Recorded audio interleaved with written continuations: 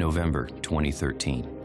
Ukraine President Yanukovych is presented a trade deal with the European Union, a deal which would presumably lead to economic prosperity and take Ukraine under the umbrella of Europe.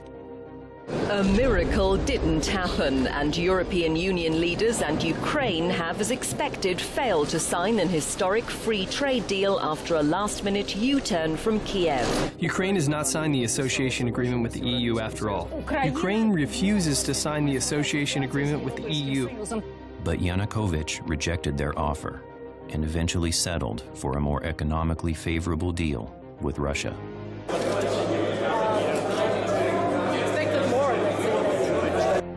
This decision led to massive protests on the streets of Kiev's Independence Square, a place known to the people of Ukraine as Maidan.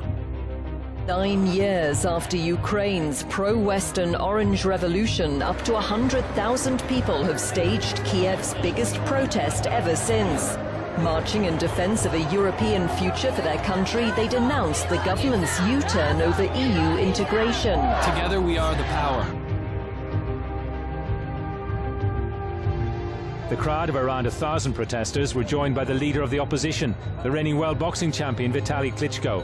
He called on the demonstrators to maintain pressure on the government after it decided not to sign a major trade deal with the EU.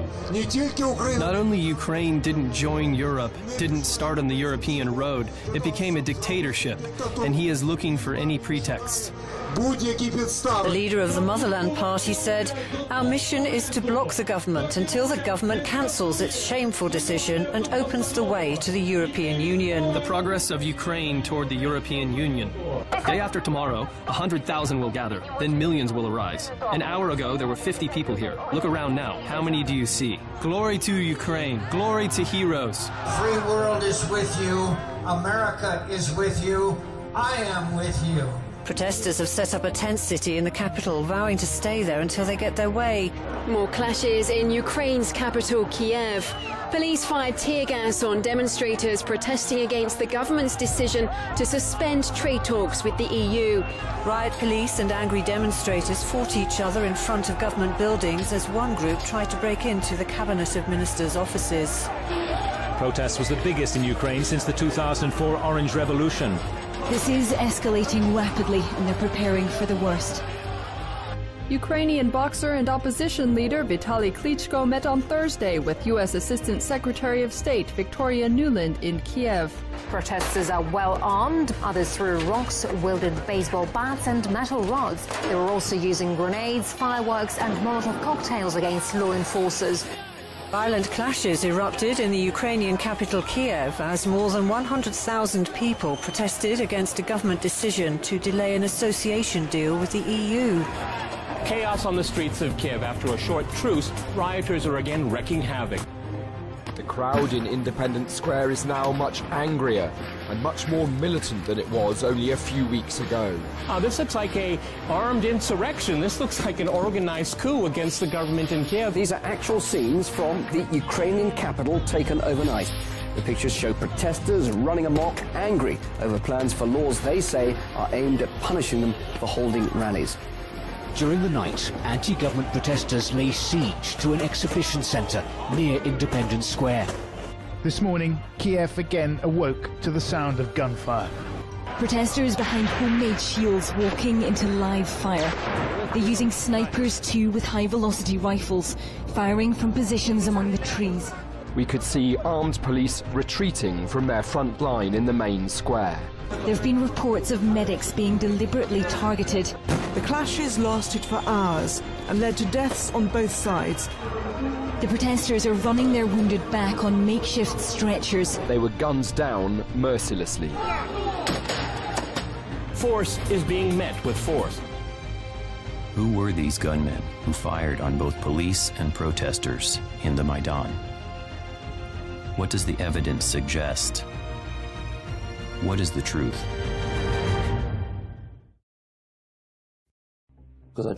When we arrived in Kiev with the first team on the 23rd of November 2013, when we arrived, the rallies were somehow still non-aggressive. You could mix with people, talk to them. С людьми можно было общаться, разговаривать. At all of the briefings before the active duty, we were told by our CO that the main task was to keep in the ranks, not to yield to provocations, withstand the pressure of, let's say, crowd who were in front of us. From the start, we explicitly forbade any use of firearms. We understood what it would result in. It was not possible to control who had and did not have firearms, but all self-defense forces, all leaders had strict directives. If you see a firearm anywhere, it must be taken out of Maidan at once. Our unit was only tasked with keeping public order. There was no other. Myself, as communications officer, I was only equipped with protective gear, bulletproof vest, elbow pads, helmet, and radio. We also carried rubber bullet guns. We all hoped it would be resolved peacefully. The longer we stayed, the worse it got, the more aggressive people became.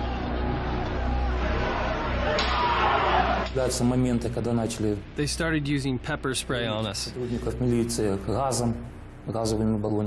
used baseball bats and chains. From the opposing side, they were throwing Molotov cocktails, other stuff, fireworks, all the time.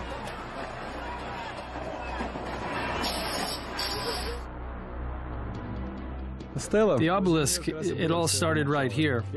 I came here on the 19th, early morning, because on the 18th I saw what was happening and clearly understood that my place was here, to help people. I couldn't just sit at home and watch it. My name is Alexander. At the Maidan, they know me as Sasha Khan. I was here from the 1st of December through the 22nd.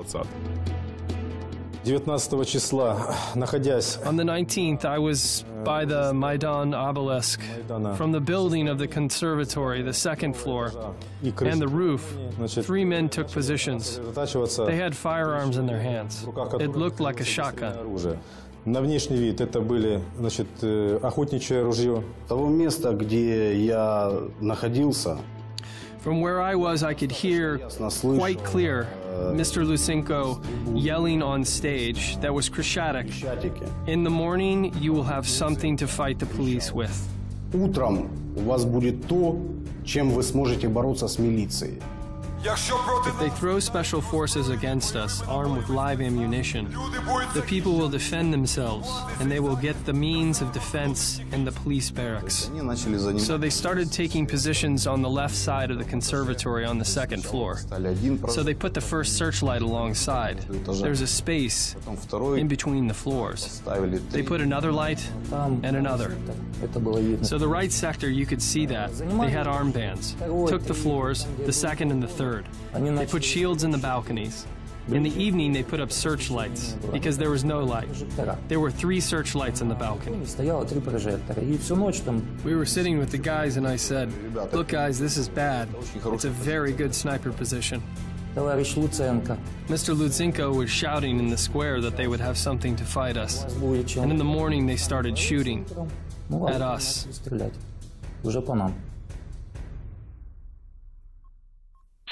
Where are they firing from? They are firing from the barricades to the right of the Ukrainian hotel.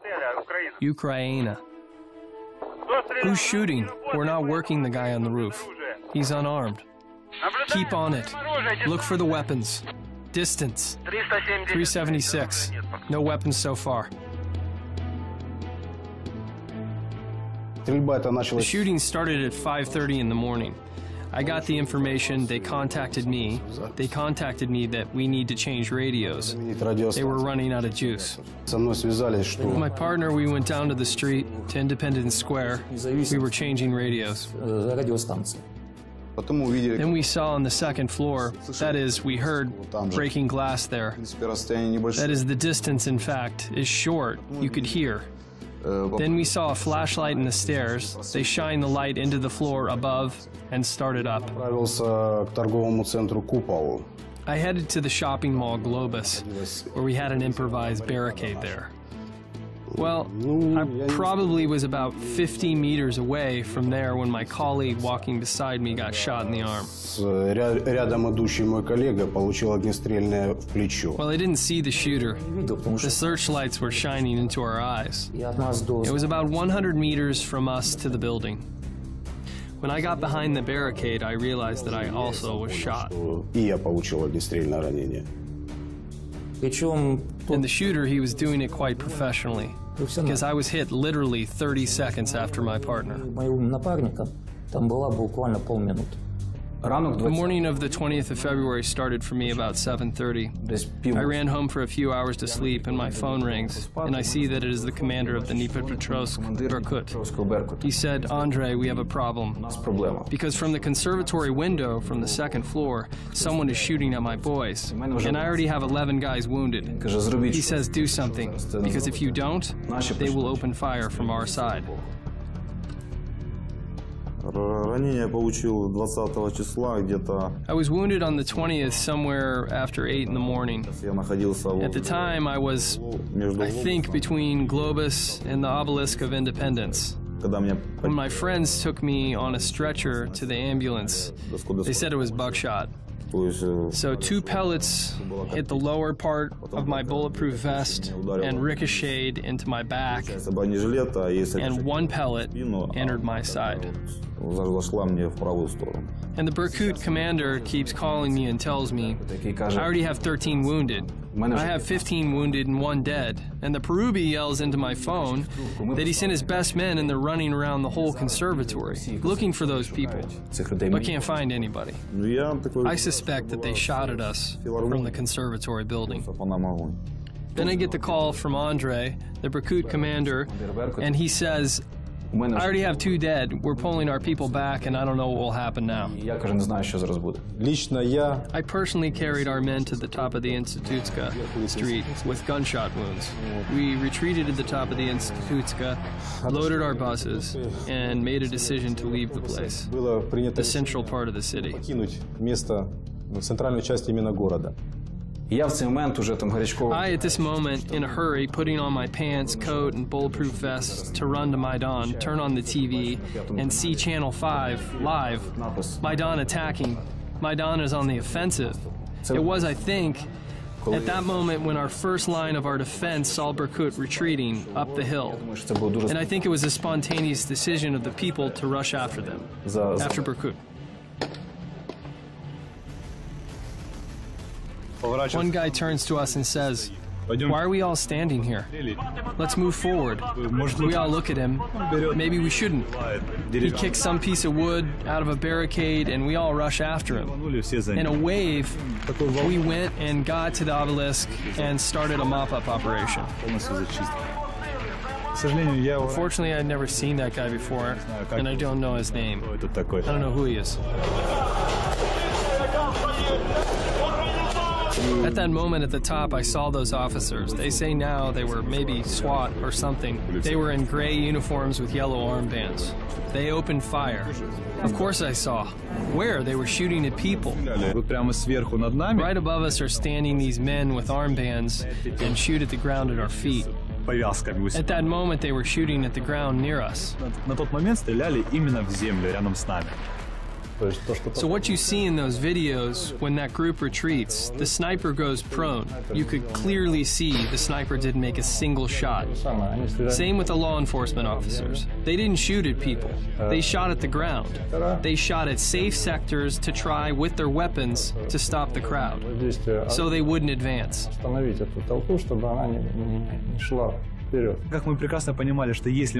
We clearly understood if we take just a few steps back, they will overrun us. They will just crush us there. And because of those thoughts, when you understand that you can't go back, you move forward.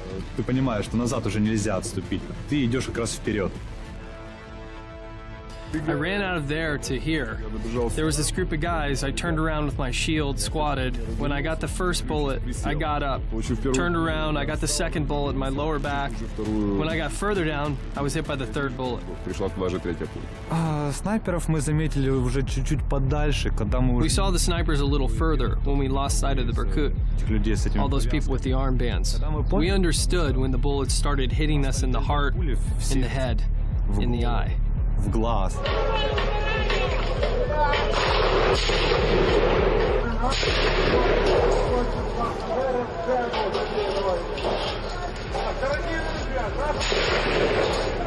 It was clear then that they were not just shooting. I ran, got hit in the neck, my finger was shot, then in the lower back, so to speak. Judging by the bullets, it was a Kalashnikov. And judging by trajectory, by my wounds, by the place where I was, they were shooting from the intersection of the Bankova and the Institutska. No, I didn't have time. I was watching the wounded who needed help, who needed to be carried out. And the bullets? There were people killed with wounds in the front. Where else could they be shooting from? It all happened between 8 and 9, somewhere before 9 in the morning. So it all happened within an hour. And when I got to Maidan, ran to the stage, I was told, Andre, we have a lot of people dead. Near the Kazansky Hotel, we have 11 bodies. At that moment, a sniper shoots this medic girl in the neck, and it was a long distance back from the stage. And at that moment, a sniper kills one more protester, right there, at the far end of Maidan, near the Kazansky Hotel, at the beginning of Mikhailovsk Street. We understood that we needed to evacuate people somehow. The unit you were talking about was on the roof of the Cabinet of Ministers, on the upper floors of the Cabinet of Ministers. Its task was surveillance. No, they didn't shoot from Ukraine. I heard it many times, but let me tell you, we were sitting here, a big group of people, here and here. You have to be completely inept sniper not to kill everybody here. We can tell now that they were shot from the Ukraine hotel 100%. Even those videos on the internet, for example, that bright flash, a shot, and a protester is hit, another flash. It's a shot made from the Ukraine hotel, for sure. Here is an ideal sector of fire from Bankova Street, because there is a hill here. Here the guys were all up in the hill and all got nicked. And all those that were lower, they were all okay, not even wounded. It is clear. If they had been shooting from the Ukraina, they would have all been dead here. I would have been dead for sure. And another thing, there are bullet hits in the trees that show that the shot came directly from the 3rd or 4th floor of the Ukraine hotel.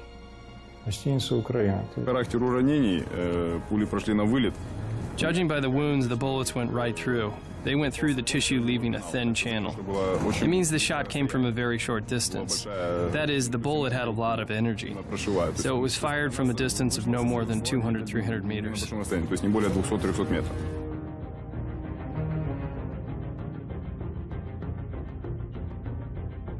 It is a real firefight. The officer you see peeking from behind the barricade in the video, he is defending. He is being attacked. He's being shot at. At that moment, he has no time to think whether it is the attacker that's shooting at him or some bad guy from the Ukraine hotel. The direction is 100% the same. It is clear that both protesters and police were being fired upon. But who was shooting whom and from where? Myself, I didn't see any, because we came on the 19th and on the 20th. I didn't see any weapons. There were no weapons on Institutska.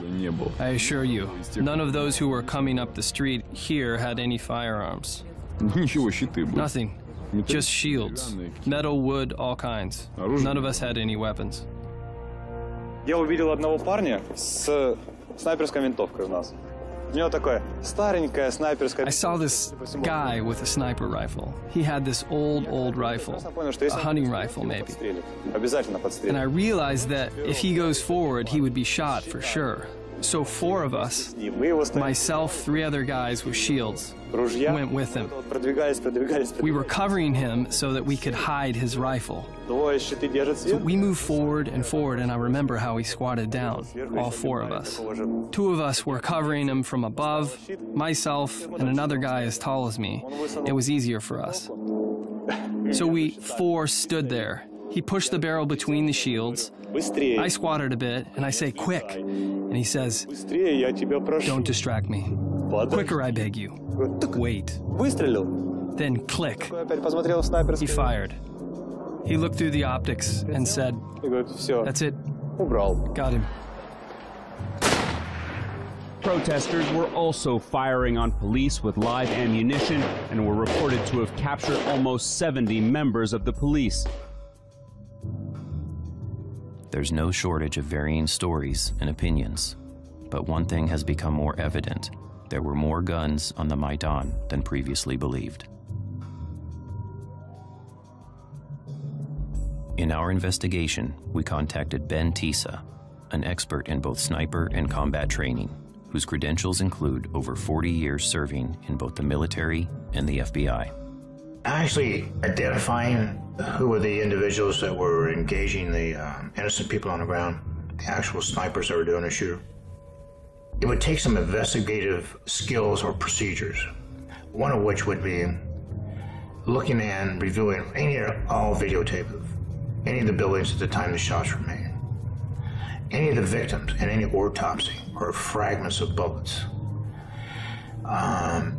Positions of the logical positions where follow-up investigators or police officers went to see if they could find any remnants of the presence of a sniper, like casings, positions where the weapon might have been set up, personal things left behind by accident or by haste because it had to leave.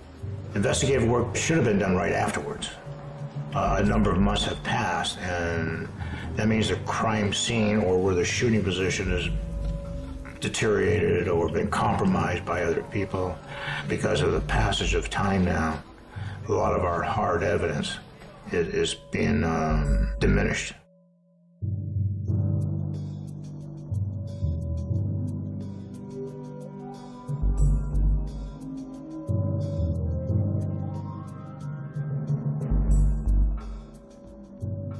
The main area that I've been focusing on is this section of Institutska Street, which is where the Ukraine Hotel is, near the October Palace, and up to about the Arcata Bank building. And what we got from that is video that actually shows fairly close up of several people being shot. And that's important because in a reconstruction, what we want to be able to do is see good close-up video where we can actually identify at the point when the person actually is shot, when the bullet strikes, and then also have the audio that's associated with that so that we can do some calculations as to distance.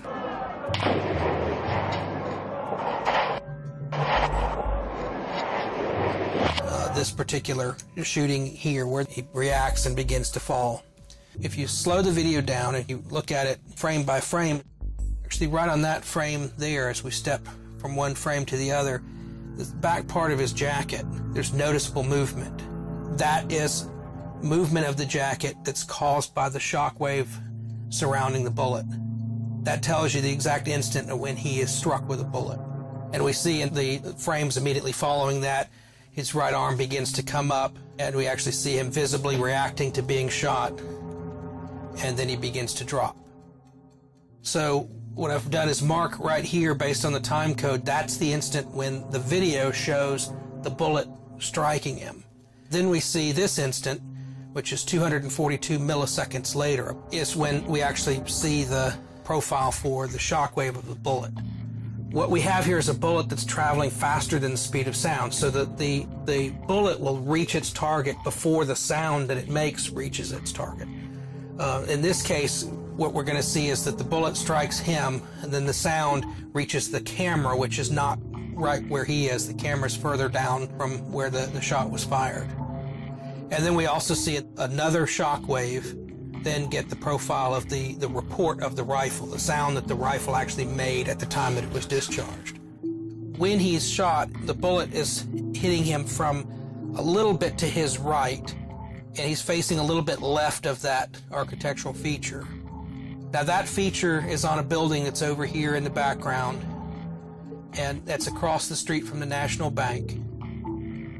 And after locating that building, then I can trace a line back from there to the area where he was when he was shot, and that gives you the direction from which the shot was fired. One of the things you can see in some of the frames of this video, there's a line here of police that are in their dark uniforms that in the frame looks like they're fairly close, but they're actually several hundred feet away.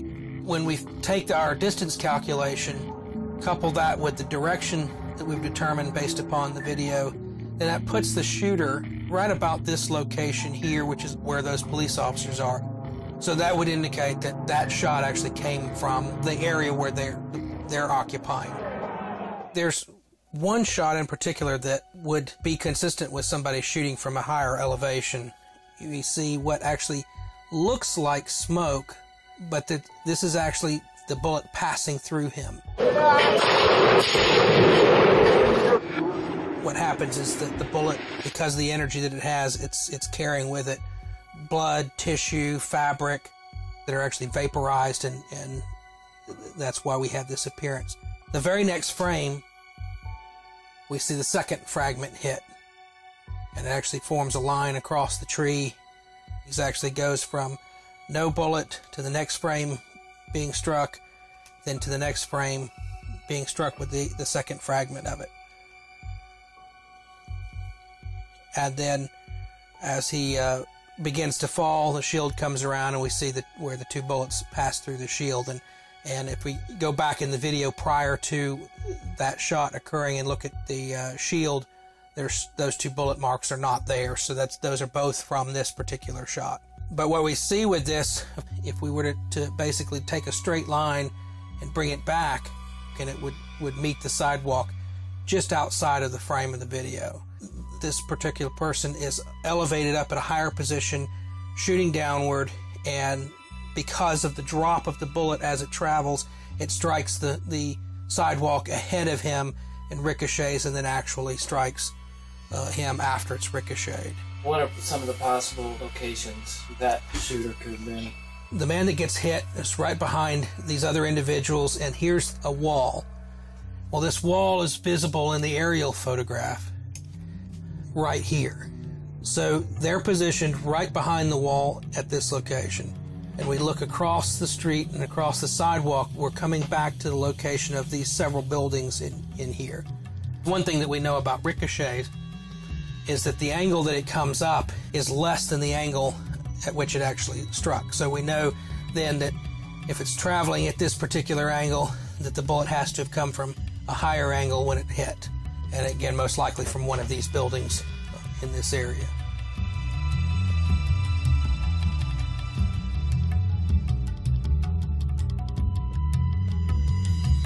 The individuals who are actually doing the shooting obviously can come from any one of a couple categories. They could be police officers who've been ordered to do it. They could be military.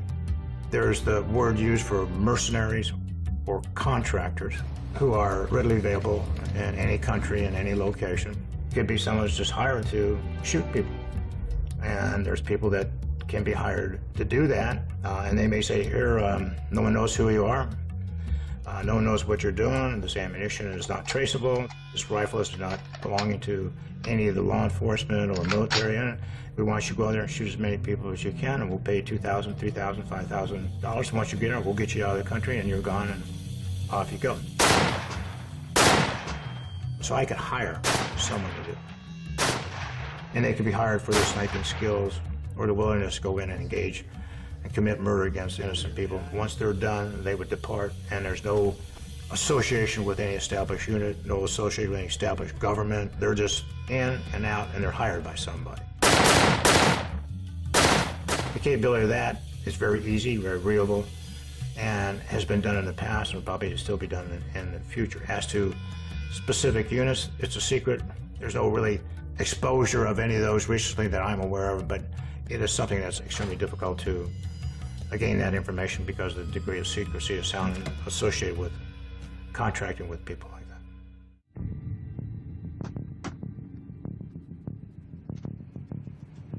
What we're going to try to do is we try to simulate some of the conditions that were present in February 20th in Kiev.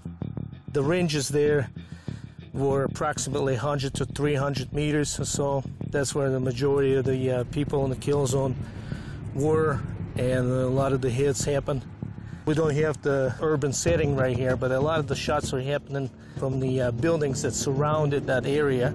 So we could demonstrate here the elevation which we have, and we can also simulate the distance to the target. With the aluminum shield representing the shields that the protesters were using, the steel pots that the most of them were wearing that day, and of course to represent the head we used honeydews. We would also be using a piece of 12-inch tree trunk to show what happens when the bullet actually hits it.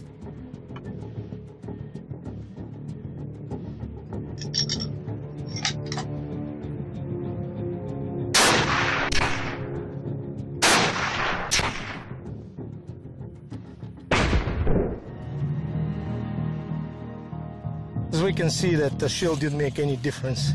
The steel core bullets as well as the lead core bullets went right through it, inflicting damage on whatever was behind the shield. The next thing was a steel pot helmet that most of the protesters were wearing. You could see a nice round entry hole, but there's no exit hole.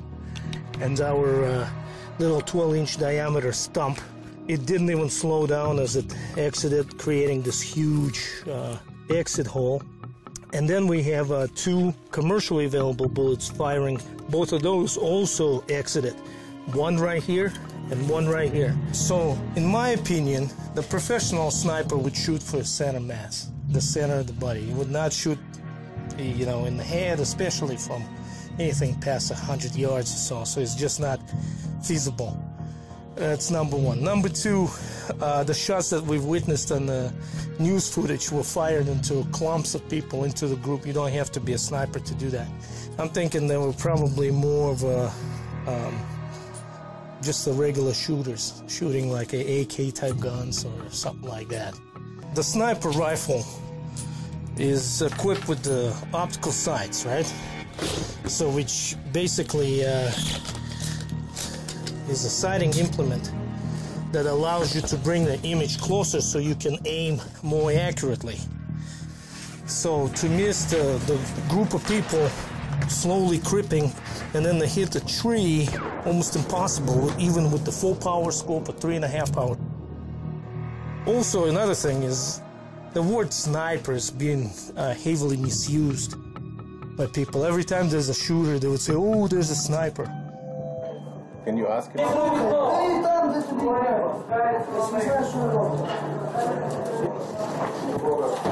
Most people who, if you look at them in some of the videotapes, that have rifles are not trained. Their presence is evident. They don't know how to hold a rifle. They don't know how to look for it. You can just tell by their mechanism and their mechanics that they really don't know how to use the rifle as a sniper. As far as that individual in a room, if he was a sniper and he was killing protesters, logically he wouldn't look at the camera and identify himself. Most snipers who are going to commit homicide or murder wouldn't look at a camera and say, "Look at me, I'm the great guy." The way he handled the rifle, other than point it out the window and pull the trigger, and he had no idea what he was shooting at. There's no scope on it. The part of it was holding the scope over, sitting in a chair. And so he was play acting, and he's play acting like he had a real rifle, would appear to be, in my opinion, a pellet gun. So it's somewhat illogical to claim that that is actually a sniper shooting at a person, because it really wasn't. Remember, a sniper's job is not to be seen. A sniper's job is to engage as many targets as necessary and not be compromised, and then be able to get out and extract. And so therefore, the equipment they may have, if we ever got a picture of the rifles and what they look like, because these are professional equipment. Some of the rifles we saw in the videotapes are just basic rifles with a scope on it, not necessarily quality rifles or quality scopes. So generally speaking, the way it was done, the lack of any evidence, the lack of any presence, the lack of any snipers being spotted, both shooting or extraction, I would say you have professional snipers, or well-trained snipers who know what they're doing and know how to engage, disengage, and disappear. One of the things that you have to consider when you're seeing is that when the police are operating within their legal authority, they're operating out in public. They're not hiding, trying to keep people from seeing what's going on, and that's what's happening here. You have police that are trying to control basically a riot situation, and really a very severe one.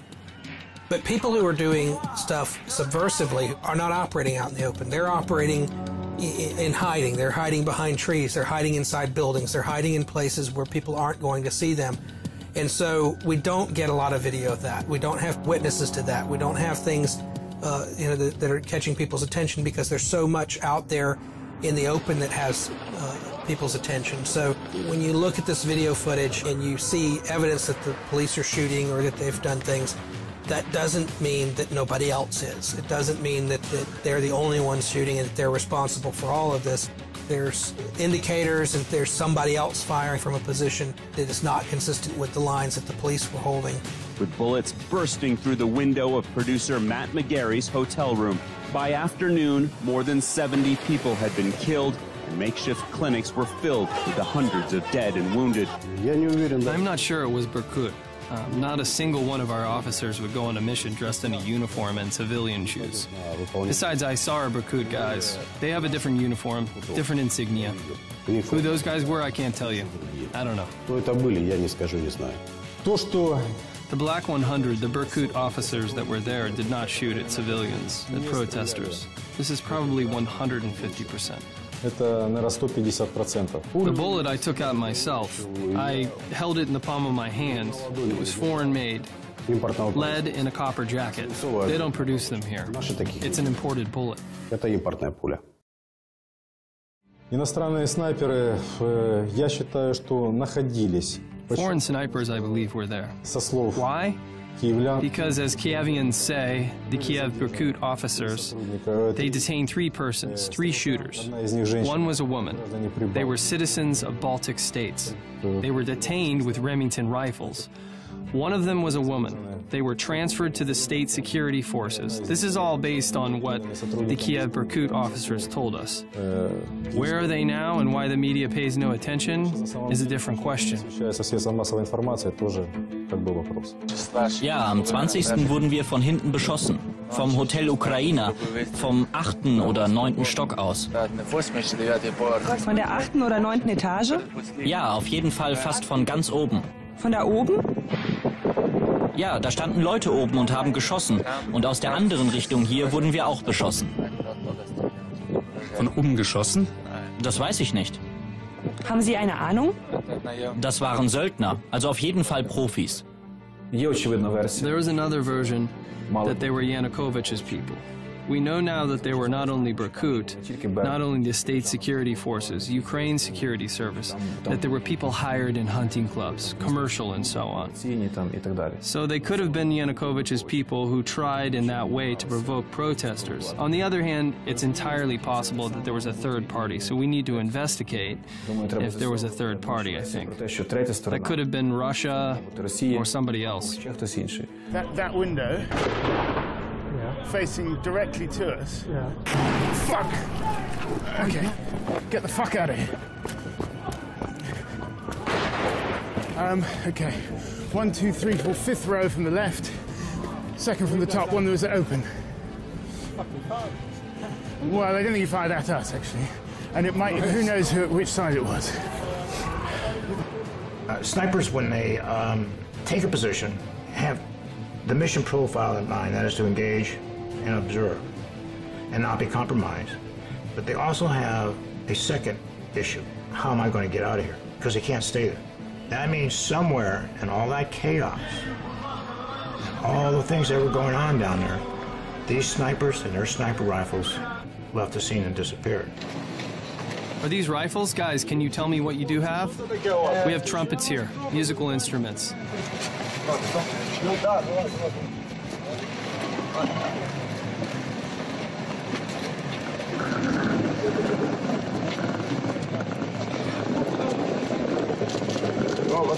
Привет, Тамара.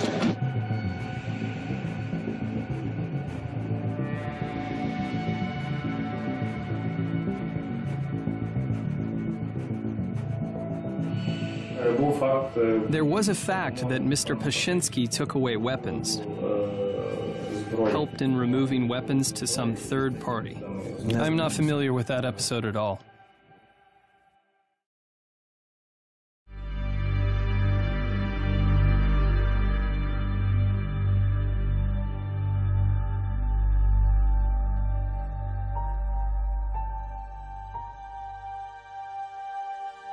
Хочу нагадати, що Генеральною прокуратурою, головним слідчим управлінням I want to remind you that the General Prosecutor's Office is investigating the criminal case of the premeditated murder of 76 people in Maidan Square.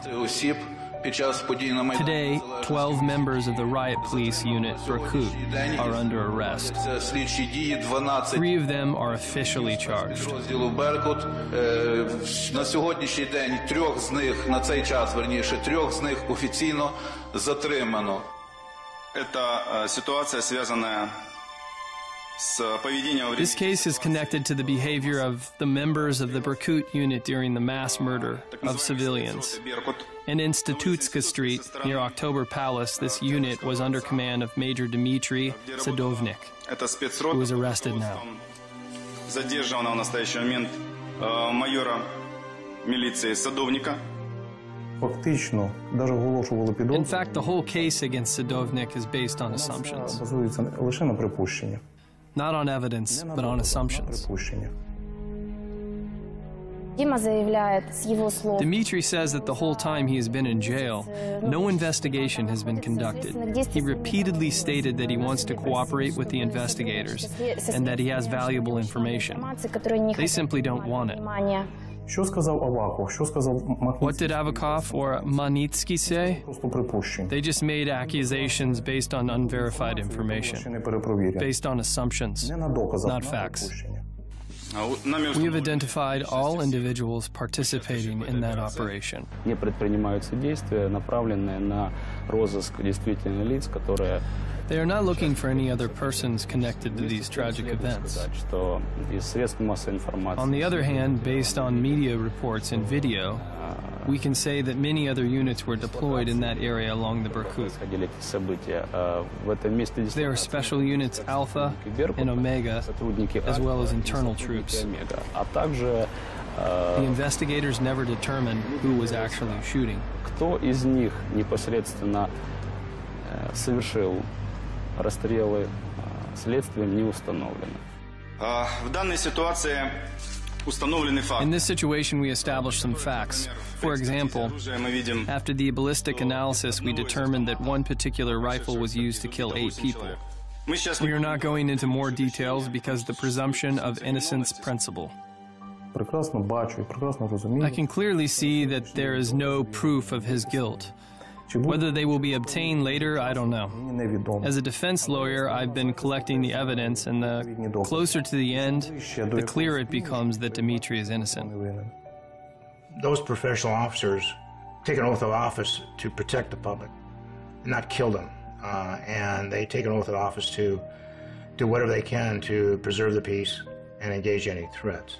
And they will be accountable by the government and by their agency for those acts. And it would be pretty evident they were doing it because they were in plain view. I mean, virtually everything, uniformed officers were in plain view. And the accusation that they were the ones doing the sniping is easily dispelled by the fact because their own officers were being killed by some of these snipers. And their first thing job is to protect themselves so they can protect the citizens. And so their primary concern and their oath of office and the dedication to professionalism would dispel, at least in my mind, in my opinion, that they would be the ones perpetrating the, quote, hidden sniper shots.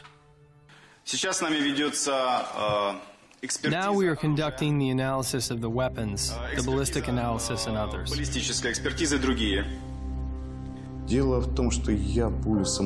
The thing is I didn't see the bullet myself. It's because my artery was cut by the bullet and they extracted it in the hospital. I was under general anesthesia and came back in the room. When I asked the surgeon what bullet it was, where it is, he just smiled and said, "What bullet?" По прибытию в больницу приехала следственно-оперативная группа. After we got to the hospital, an investigative unit arrived. We wrote our reports concerning our gunshot wounds. They collected our jackets and our sweaters. They also took my bullet. When I was in Kiev, in the hospital there was no investigation. The buckshot they extracted from me in the hospital is still at my house. Nobody did anything about it.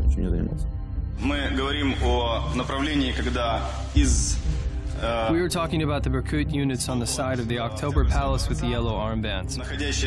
They had firearms that were issued to them. The details of that order are under investigation, and it's a matter of separate conversation. Обстоятельства выдачи этого оружия, разрешающие документы, чья команда, это предмет отдельного разговора. Говорят, там работники милиции применяли оружие. Да никто с сотрудников милиции. They say that the police used firearms. Not a single officer, at least from our battalion, had a firearm. If you check Article 15 of the Ukrainian Code about police, it says that a police officer has the right to use a firearm when there is a direct threat to his life. Was there a direct threat? There was. But as I remember, our commander, Andrei Kachenko, guys, even if you just pull out your bully stick, consider yourself dismissed from the Berkut and demoted to traffic police. Я думаю, это был приказ сверху. I think that was an order from above. At the moment, we have information that they possess firearms. What they're most likely to have is shotguns, but as you know, you can load those guns with anything you want. Especially bearing in mind that Vitaly Lutsenko, the interior minister, spoke for the opposition and called on everyone to bring any weapons they have to start bloodshed here. They want to seize power and create a new state. Did Magnitsky and Avakov mention the third party too? So they shouldn't look for the police officers that are easy to reach, but for the third party, which is probably difficult, maybe impossible to reach. They did shoot at us from the conservatory, and the night before the right sector had been there. So you make a conclusion. They said they didn't find any strangers there. There were no strangers there. I suspect that it was the same force shooting at both sides.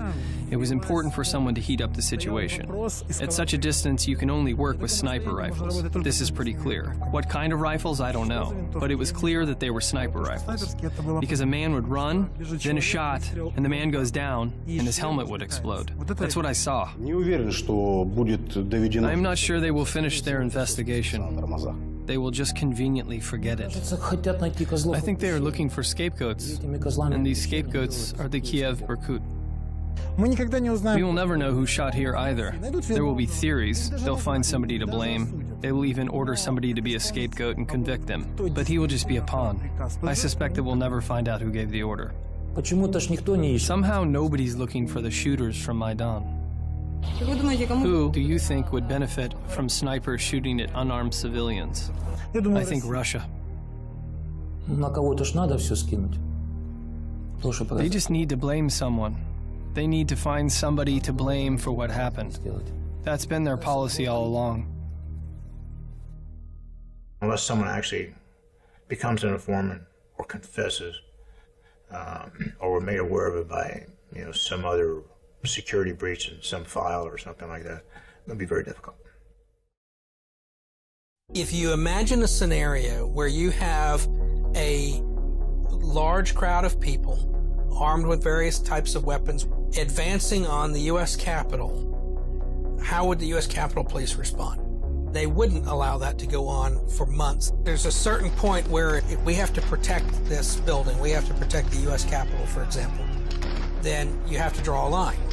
Once people cross that line, then you have to stop them by whatever means is required to stop them.